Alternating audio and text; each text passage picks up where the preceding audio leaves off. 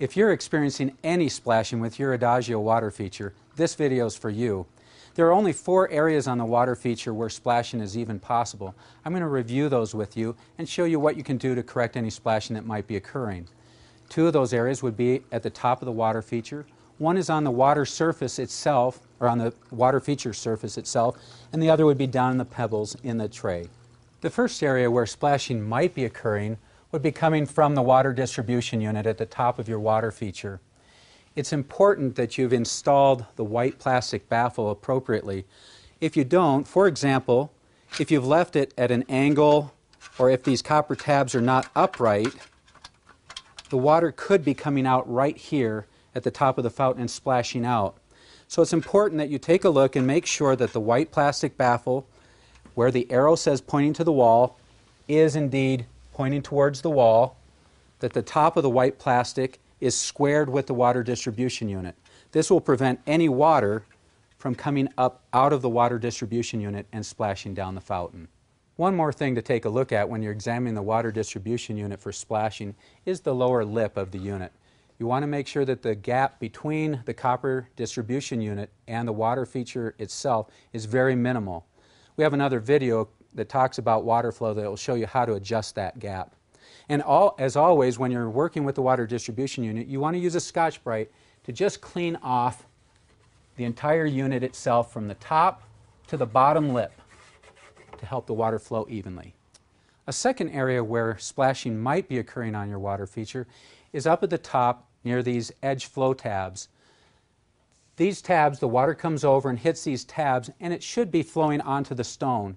If you're getting a trickle of water off of that just comes down the water feature, you just need to bend this tab in ever so slightly, and that will adjust the water so that it's flowing onto the water feature surface.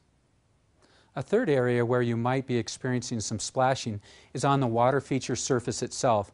Adagio sells a number of different water features, from marble to glass and mirror to slate. Some stones have a little bit more of a rough texture, like slate, like this stone right here.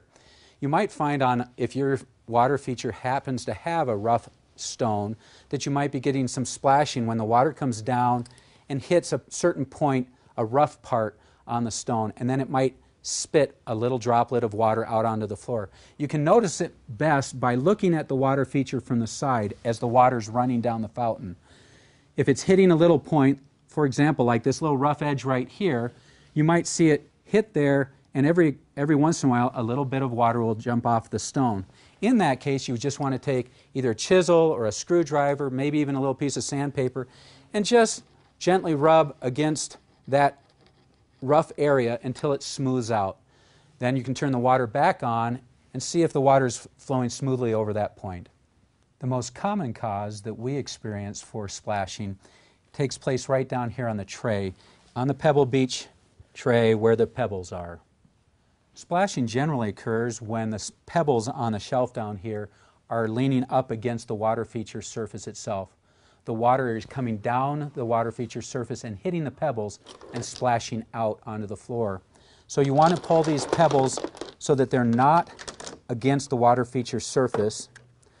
Spread them out across this tray so that none of them are up against the water feature surface like that.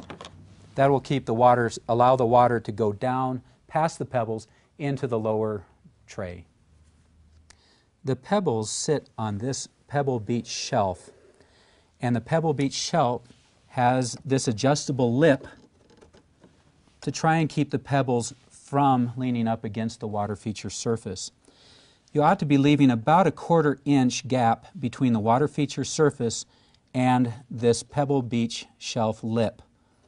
This is adjustable. You can just loosen these screws, adjust this lip so that it's about a 1/4 inch away from the water feature surface, and then just tighten the screws to set the lip in place, and then go ahead and add your pebbles back onto the shelf. It's important to know that you don't need to use all the pebbles that were included with your water feature. Just use enough that make it look nice, but not enough that they're leaning up against the water feature surface.